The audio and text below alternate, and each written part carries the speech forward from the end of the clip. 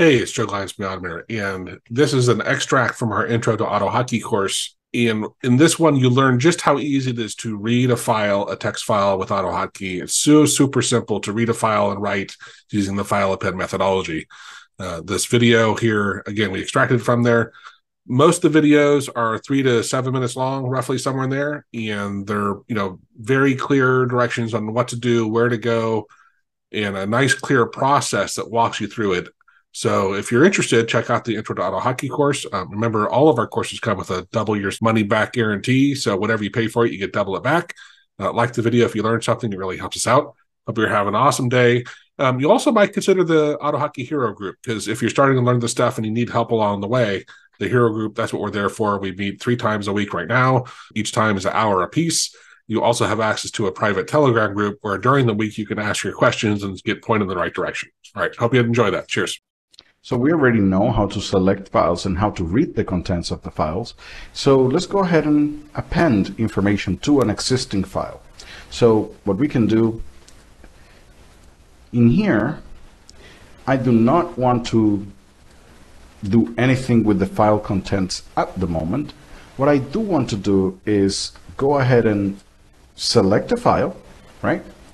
And after I have the file name, I want to append some text to it. And basically that's exactly the name of the command that we're going to be working with, file append.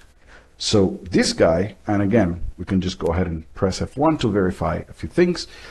The first parameter is the text that you want to append. And again, if it is going to be literal text, let's go ahead and use quotation marks. The file name and then the options. So let's just go ahead and do that. File append. The text is going to be, this is another test, right?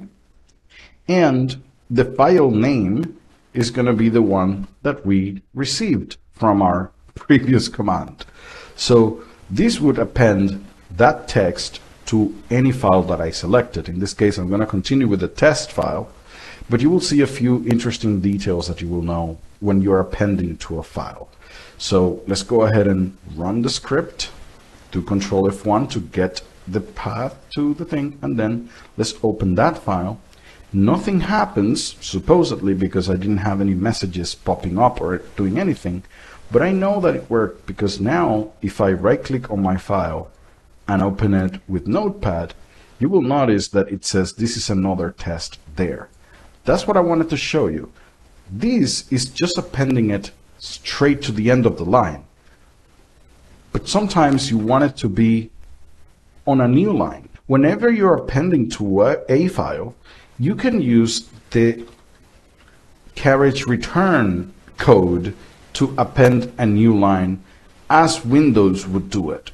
So for that, you would use the backtick and the R, that is the return, and the backtick with the N creates a new line. In Linux systems, you do not need the return. And sometimes it is just easier to use the new line character like this. But if you want to do it exactly as Windows does, it would be a carriage return like this. Now, every time I append to the file now, what it's going to do is that it's going to add this one line plus a new line right there.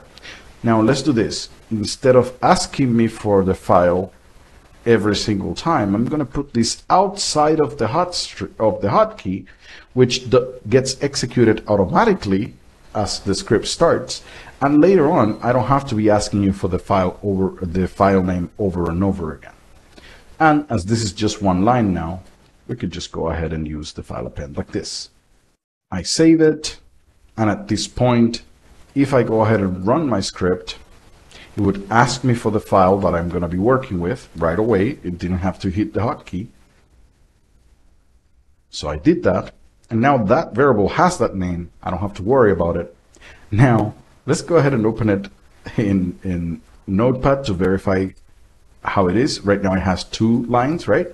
So let's go ahead and press Control F1 a few times. So I just pressed it 3 times.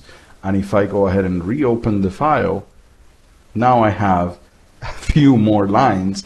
And as you can tell, they are getting appended to a new line all the time because I have my new line character right there.